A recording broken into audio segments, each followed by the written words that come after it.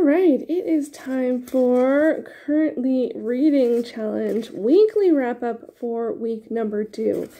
Hey everyone, it is Shannon, and I'm super excited to be here today and to share with you this video. In this video, I am going to be sharing how week 2 went for the Currently Reading Challenge, which is where I challenge myself to pick 5 titles from my jars. I have a jar for fiction and a jar for nonfiction, and I pick 3 fiction titles, 2 nonfiction titles, and that makes my TBR for the week. The goal for this round of the challenge is to read 250 pages a week, or 50 pages a day, and then hopefully by the end of it I will have read 1,000 pages from the titles on my Currently Reading. So let's see how I did for week 2. As always, we will start with the least amount of pages to the most amount of pages.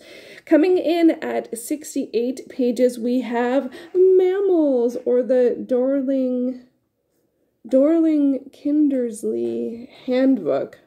Mammals! So I actually am really surprised that this is the amount of pages that I read from this book, because it is a slower read for sure, but I really am enjoying it. I just like reading a book about animals. I wish it had a little more of like what makes, I'm trying to think. I read through, okay, there was a section on that had, they had pangolins, which I love pangolins, and there was like pangolins and 2 other things, and there was actually, okay, this was the inspiration to read a lot of pages. Well, one, I'm trying to read pages, but I didn't want to be in the middle of the rodents section because well, there's a lot of rodents in mammals, within mammals. Actually they say 2 out of 5 mammals out there are rodents, and I don't know if that means like types, or like literally if you counted up like all the mammals in the world, 2 out of 5 would be rodents, or if it's types. So I'm not sure about that. So I know some information. I do realize with stuff like this, one of the things that I think I need to take from it is, what am I curious about specifically, and look into that more, because I only retain so much. This is literally like a classification like type of thing. So it's just like, information about this and this and this, and I like it, but it makes me have more questions, which is a good thing. Yeah, so I made it through the rodents, and there are, like, I was worried because, mostly it's like mice and rats. I just, because they can be an issue with households. And so I just didn't want to have any visuals for that. But there's also, I think, hamsters, guinea pigs are rodents, squirrels, chipmunks, groundhogs, and so those are more outdoor rodents, which made me feel better. And there was, there's a really, I can't pronounce the one that's the biggest, which is like, it starts with CAPY. Yeah, so I made it through rodents, so yay, which was a large section because there are a lot. And then now I'm on to, I can't pronounce this one either, it's CATA something, and it's dolphins, so we're into water mammals. So yay, I'm really enjoying this book, and now I have 214 pages left. It is 400 pages overall, so I'm almost at the halfway point. It is just a joy to read, but yeah, it was a little sticky with the, let's just get through all those little more what feel more like pests, and they actually say that with some of them. So, and some are completely worldwide. That was actually the first time I had seen that. Usually, because they always say what region, they have a map for the region, and mice was everywhere. Everywhere, and it's just like, so anyway, so that was mammals, but I made it to dolphins, so I feel much more comfortable with dolphins. It's so weird. Anyway, so next up we have at 76 pages, we have A Wicked Game by Kate Bateman. This is a historical romance, and I got this one for week 1 as well, and now in week 2 I got 76 pages and I have 0 pages left. So yay, another finish. I'm super excited that I finished it. I was actually very happy that I got it 2 weeks in a row, because I had read, like last week I read, I can't remember, but it was a lot. So there wasn't that much left. Once I'm under 100 pages, I sort of am like, okay, we're doing this. And so that was really nice. And if it didn't get picked, I would have tried to have read from it anyway. I thought I did like how it came together. I wasn't the biggest fan of, it's not hate to love, but they're rivals, and so they like bugging each other a lot, and so I wasn't a huge fan of that, and I do feel like he just like fixes things in like her life a lot, and I'm not a huge fan of that either. That being said, I thought she was actually quite forward, especially given for the time, and that was cool. So this is actually the third in the series. I read it for the Who Picked This Book club. We're now 2 months later, so I'm not doing so well with keeping up with book club, but I did finish it and I did enjoy it, and I don't know if I'll go back to the other ones. I did like how this one wasn't too long, just under 300 pages. For me, that's really good. Even with romance, I can go closer to 200 pages, but then it's usually only contemporaries. If you get historical or paranormal, they're generally 300. So anyway, I finished it. Yay, super excited about that. 0 pages left. Okay, next up at 103 pages, which I'm a little surprised at that, because that's a fair amount of pages. 103 pages, The Little Devil of America in Praise of Black Performance by Hanif Abdurraqib. This is my other nonfiction pick for the week. This is excellent. It is heavier content, and the chapters are longer. So for me, I think I ended up reading 2 chapters, one over 2 days and one all in one day. And it was much better for me to stick with a chapter. Oh no, I think I read 3 chapters. Maybe I read 3 chapters. But like really interesting perspectives and really interesting insights. I just love his writing. Like everything I've read, whether it's his poetry, the book on Tribe Called Quest, or there's something about it that just really, it's a really engaging read in terms of the insight and how the stories are told. It's not stories, but how this one's more like essays, I would say, but it doesn't feel like essays.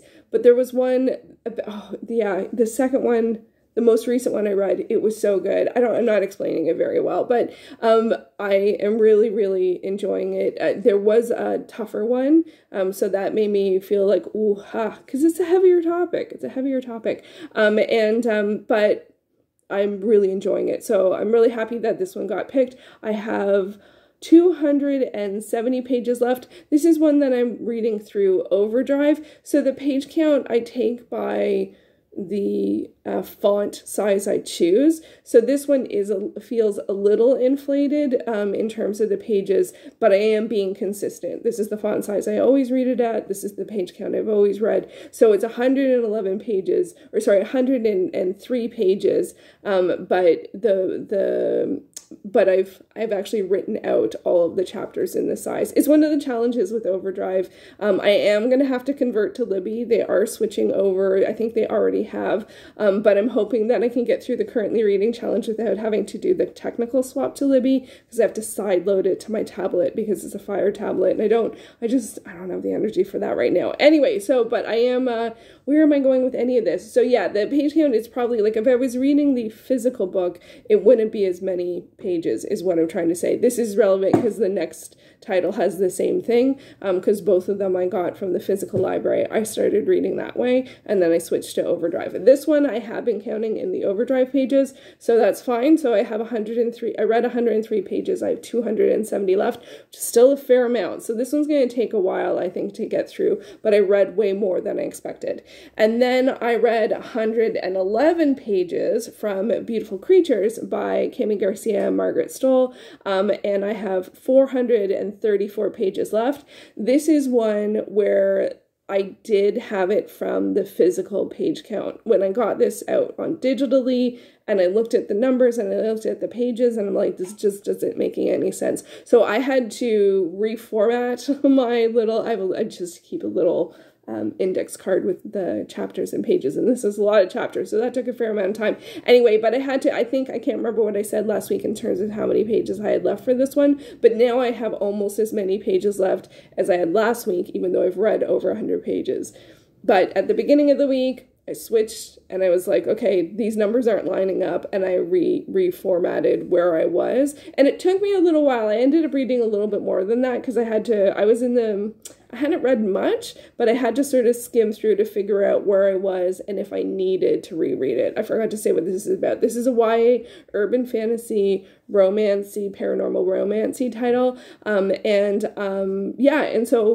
I really actually quite enjoyed it. There was some stuff that was initially I was a little like, I'm not sure about this because it has some historical sort of elements in terms of the American Civil War. And then I was just kind of like, I'm just waiting for someone to say something to let me know that I feel okay about continuing to read this, and they did in terms of the perspective of what was going on there. And I'm like, okay, they finally said something, and now I know that I can keep reading this.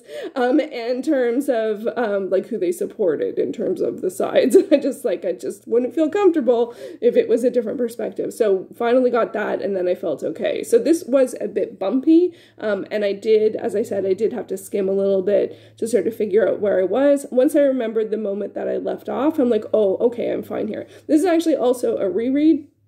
I read this back, I think, in 2010. And thank you so much to Di from Diocese 19, who mentioned that you also had read both this and the second one back in the day. And I didn't realize, because why I'm reading this is because I want to read the second book. It's one of the oldest books on my Goodreads TBR. And I didn't quite realize that I must have put that second book on my TBR when it was released. So when I read this back in 2010 or whatever, it was the only book that was out. So it was a series I was actually caught up with and then never continued. For some reason, I thought it was a series, like that just feels different than a series where I just read the first book of and then never picked up book two. I couldn't pick up book two. It hadn't come out yet. And when it did, I was like, oh, I want to read that. And that's where I left off, which is very different than just reading the first book. And I think this is, I can't remember, it's 4, 5, or 6 books long. So thank you so much, Di, for mentioning that. And I think it's so funny how we often have read the same titles at the same time, but before we knew each other. It's just such a weird coincidence. So anyway, but I'm actually really enjoying this one. This one, as opposed to a lot of other paranormal romance, urban fantasies from that time, is actually from a guy's perspective. So we're following him as and then there's a new girl in town. New girl in town is a very normal writing device, but it's not from her perspective, it's from his perspective, and people are very unaccepting of her. She is strange, comes from a strange family, people talk a lot about her, not even behind her back, and that kind of stuff, but he has a sort of connection with her. So I'm enjoying it. I don't love that dynamic, but I am at the point where I think it becomes more about like them trying to figure out sort of a mystery-ish element, and has some paranormal feels to it. And I remember really enjoying it. I actually quite enjoyed the movie as well when it came out. I was a little surprised they didn't continue it. I don't remember. I know I was following that back in the day. It is on Netflix, at least here in Canada as well. So that's some incentive to finish reading so I can watch it. I bought the movie because I liked it. So anyway, so 111 pages read and 434 to go. As I said, the numbers are a little different than I expected, but they will be for this one consistent going forward. So I'm happy about that. And then there's one more title with no pages, but staying on the urban fantasy front of things. And that was, I also picked True Blood season 2. I had 3 episodes to finish the season, and I did finish it. So no pages read, but I did finish all 3 episodes. So I've now finished season 2 of True Blood. This is an urban fantasy following Sookie Stackhouse, and there's, it's a paranormal, like, mystery type series. And I am glad that it was a little tough to fit in the episodes, even though there was only 3, it was a little tough. It's a rewatch for me, and I'm trying to figure out, I thought I had only watched to the end of season 3, but there was something in here that made me think I had seen season 4, or that I knew something about season 5. So that was just, and it was very specific. I'm like, whoa. So, and this one tends to have a type of style that I really like, in terms of there is a story for the season, but then there also tends to be a longer term story as well, in terms of, and it is, the story of the season is, I don't know if it would be considered mystery. I think maybe the books are a bit more mystery, and the TV show's a bit more thriller. I don't know if in the TV show you literally have enough clues to figure anything out. But neither of those are my favorite genres, so I'm not terribly worried about them. I more enjoy the urban fantasy elements, and there's some really great characters in the show. And initially I was going to go back and forth in between reading the books and watching the show. I like to read the book after I've seen the season it's about, so for this one, season 2 is about Living Dead in Dallas, and I did buy that from the library.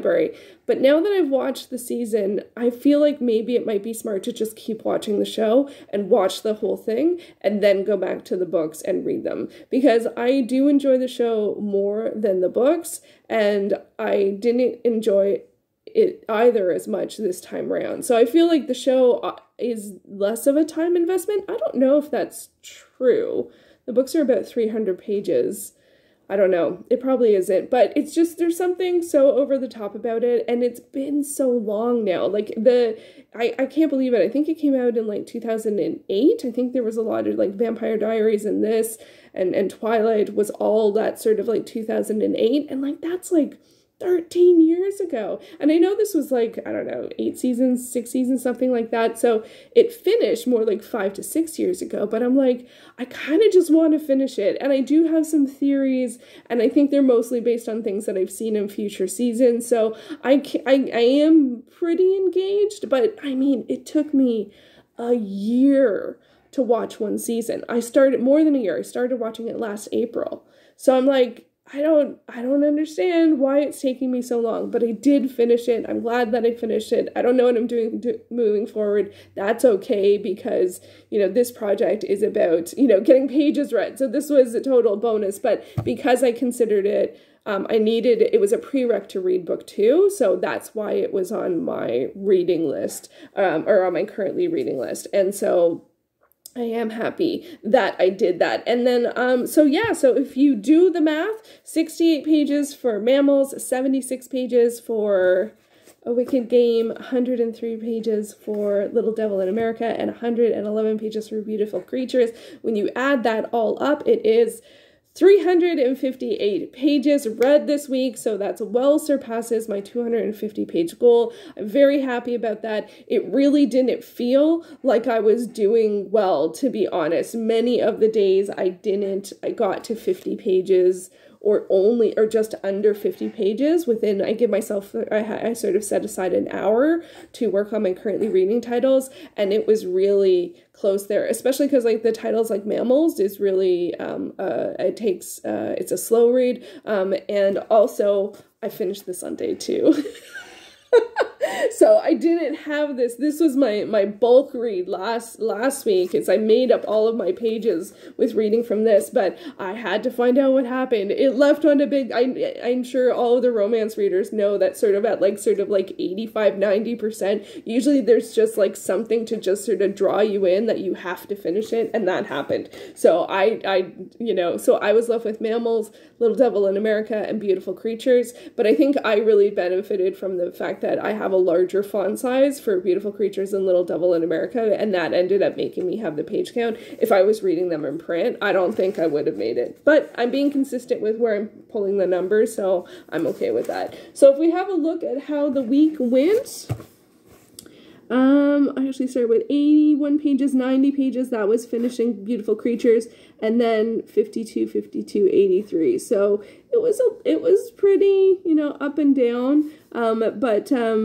So a couple 52 pages, and then I have my TV noted on to the days right on the last day. I try and finish by the end of day 5. I didn't read much from other works, but I did actually end up with another 500 pages, which is the same as last week. A lot of that was visual works. still reading Hard-Boiled Cop and Dolphin, the manga for that, and I'm on volume 5, which is the last volume. But my big read for the week, actually my big additional read for the week was not big, but important. I have a buddy read with Izzy and King Kelly, and we are reading The Flight of the Phoenix by R.L. Lefevers, and it's a kids illustrated novel. It's a very fast read. I am, I think I'm about 30% of the way through. It's really, really cute, and so I'm quite enjoying it, so I'm happy about that. Unfortunately, my currently reading went from 26 to 28, because I started that, and I also started a Nancy Drew title. I really didn't mean to, but I just needed something a little bit lighter, so I started reading Nancy Drew, The Clue of the Leaning Chimney, and I just needed something lighter at night, and especially because Beautiful Creatures and Little Devil in America have really long chapters. There were some days where I just didn't want to, I forgot to show my hourly. There were some days that I didn't want to start a chapter if I didn't think I was going to be able to finish it. So for my 1 hour of reading, 60 minutes, 55 pages, 53 minutes, 40 something pages, 46 pages, 60 minutes, 52 pages, 60 minutes, 57 pages. And there was one day I did not get my hour's worth of reading in, and it was just a very full day, and lots of things are going on, and I had commitments, and so I didn't get it in, but I was able to get my pages in at the end of the day. I don't like to leave them to the end of the day. That's something that I learned, I think, in the first round of this, but I was able to manage it, and I think it was, honestly, there was just happened to be a really long chapter of Beautiful Creatures that really helped me out. So yeah, so now it's kind of weird, because like, especially Beautiful Creatures and Little Devil in America, I'm feeling pretty like, not committed to, but I'm feeling really invested in, so I really want to keep reading them, but I have no idea what I'm reading. You'll know what I'm reading, because I record this first, but I post it second, so whatever I'm reading this week is already up. I'll put a link up in the cards and in the description box below for my week 3 picks. I wonder what they will be, but I have gotten 2 finishes this week with True Blood and with Wicked Game. So fiction has less options, but overall it has lots of options. So will I get the same titles? Will I get new titles? I don't know. We will see. But that's how week 2 went. It ended up better than it felt during the week, which is a little surprising. But yeah, 358 pages read, and 2 finishes. I'm very happy with that. But it was a bit of a tough week. It was a bit of a tough week. We'll see how week 3 goes. I hope so. I hope I get some good picks. Well, I would say most of the books that I'm currently reading, I want to read them. I've just started them and I haven't finished them. So we'll see what next week will bring. Thank you so much for watching, and I will be back soon with another video. Thanks so much. Bye.